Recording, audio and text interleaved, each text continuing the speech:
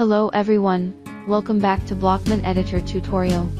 In these videos, we will give you a complete introduction to the Blockman editor.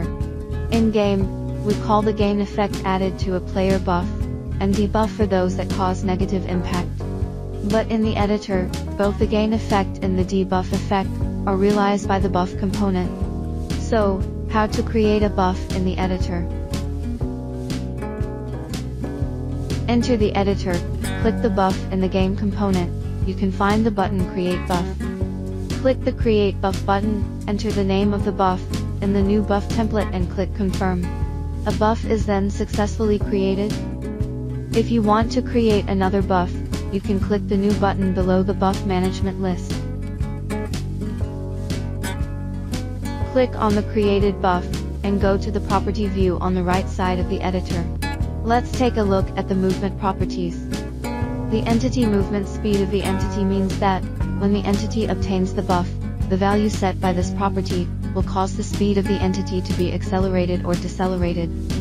For example, if we set the entity movement speed to 2, when the entity gets the buff, the movement speed is increased from the default 4 to 6. However, if the entity movement speed is set to -2, when the entity gets the buff, the movement speed is reduced from the default 4 to 2. For the entity movement speed magnification property, the editor's default entity movement speed magnification is 1. If the entity movement speed magnification is set to 2, then the entity will get the acceleration effect of 3 times the movement speed. However, if the entity movement speed magnification is set to -0.5, it will make the entity gain a deceleration effect of 0.5 times the movement speed. As for the entity leaping speed property, it acts on the leaping height of the entity. If the value set by this property is greater than 0, the entity will leap higher. If the set value is less than 0, the entity will have its leaping height reduced, or even unable to jump. Then let's look at the physical properties of the buff. Here we mainly focus on the anti-gravity property, which is to add a gravity property in the opposite direction to the entity. For example, if we set the anti-gravity property to 2 and add the buff to an item.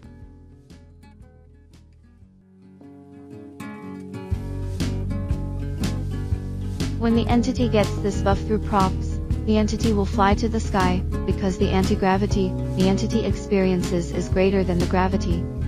Then let's look at the basic properties of the buff. Save buff property will record the buff on the player. If this property is checked, the buff will still exist on the character when the player enters the game for the second time. Note that this property needs to be used in conjunction with the data save property in the game settings to take effect. There are 4 ways available to set the buff time overlay rules property, namely independent calculation time, overlay time, reset time and biggest time. Note that this time stacking rule is for the case where the same buff is obtained multiple times by the entity. Independent calculation time means that, when an entity obtains a buff multiple times, the effect of the buff will be superimposed, but the duration of the buff will be calculated separately. For example, we add 3 parts to the scene. After the player touches each part, the same buff will be added to the player. The effect of the buff is to increase the player's movement speed by 1. After touching the 3 parts, the player's movement speed will increase by 3. However, because the buff time overlay rule is to calculate the time independently, the durations of the 3 buffs do not affect each other. Except for the buff time overlay rules of independent calculation time, the other 3 rules are modified for the duration of the buff, and will not affect the effect of the buff. The overlay time means that, when an entity obtains multiple buffs, the duration of these buffs will be stacked. The reset time will change the buff time to the duration of the new buff, each time the entity gets the buff. Regarding biggest time, it compares the duration of the new buff obtained by the entity with the remaining duration of the old buff, and selects the buff with the largest duration. For example, we add item A that lasts for 8 seconds, and item B that lasts for 3 seconds. Both A item and B item will give the entity the same buff. After the entity uses item A for 2 seconds, it will then use item B. Since the duration of item B is less than the remaining time of item A, the duration of the buff on the entity will still maintain the remaining time of item A.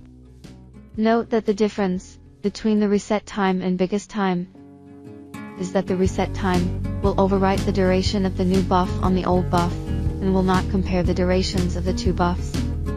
Next, let's look at the replace action property and action playing speed property. The replace action property means that, when the entity obtains this buff, it will replace an original action with a new action. If we want to replace an action, we need to create an action replacement bar first.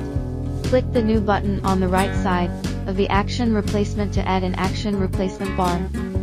Enter the name of the action to be replaced in action replaced, and then enter the action to be replaced on the entity in action after replacement, so that when the entity gets the buff, the original action will be replaced. The action playing speed property is used to adjust the playing speed of an action. Click the Add button on the right to add an action speed adjustment bar, where we can set the playback speed of an action. Enter the run action in the action name, then enter 2 in the playing speed, so that when the entity gets this buff, the entity's running action will play at double speed.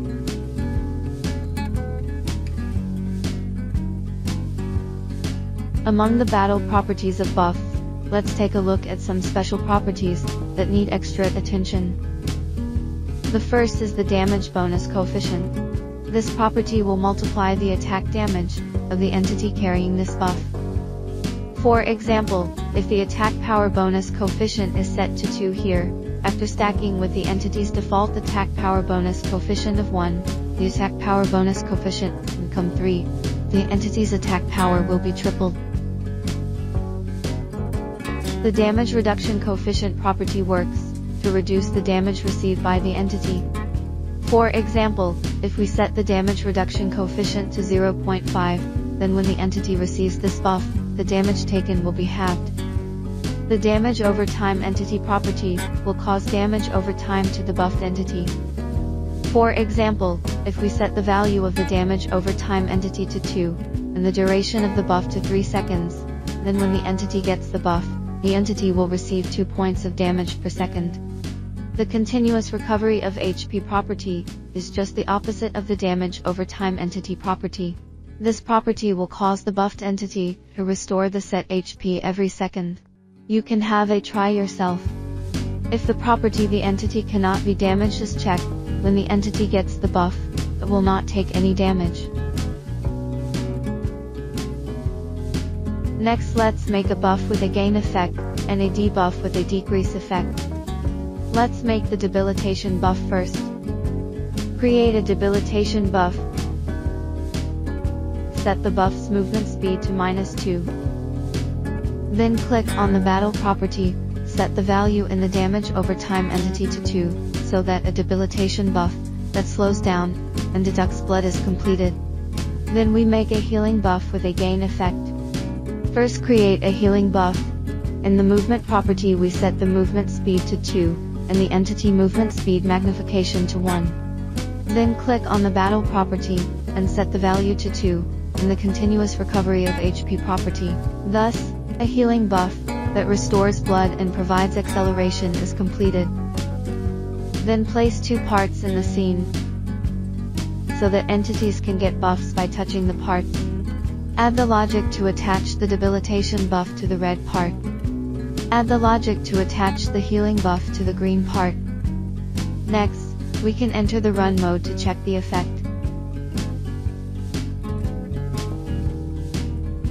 That's all for this video. We hope it can help you on your way to a great creator. If you want to know more about the editor, you can comment below the video or post on the official forum.